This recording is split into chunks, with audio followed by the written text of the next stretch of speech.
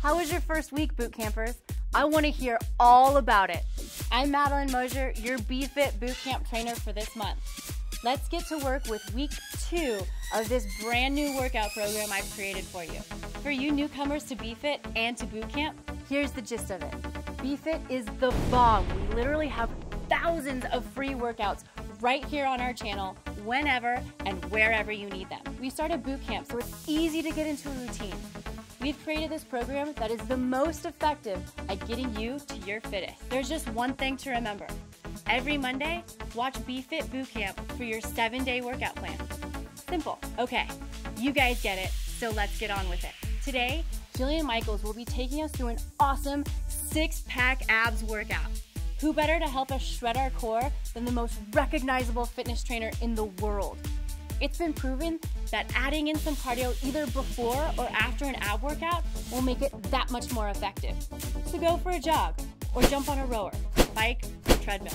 Day 2 and Tracey is back to take us through 2 killer workouts. The first is a cardio circuit to get the heart pumping. We need to get the heart going so it can burn that fat for energy. We're then going to tighten and tone that tush with a lower body workout. Whenever we focus on the lower body, it's paramount to get a good dynamic warm-up first to get the limbs stretched and ready for the work ahead. Day 3, we're back with Jillian as we pick up some weights for a blend of strength training, plyometric moves, and cardio intervals to help build lean muscle. You can use either a kettlebell or a dumbbell for these moves. And if you don't have either, get creative with whatever you have around the house. Train your mind along with your body. Day 4, chill out for the day. I'm giving you this one off. If you haven't done so already, I encourage you to write your goals down. Get them out of your head and onto paper. Maybe you want to lose 10 pounds, or maybe you want to be able to do 10 push-ups in a row. Whatever it is, write it down and stick it somewhere you'll see all day. Comment below with what you want to achieve.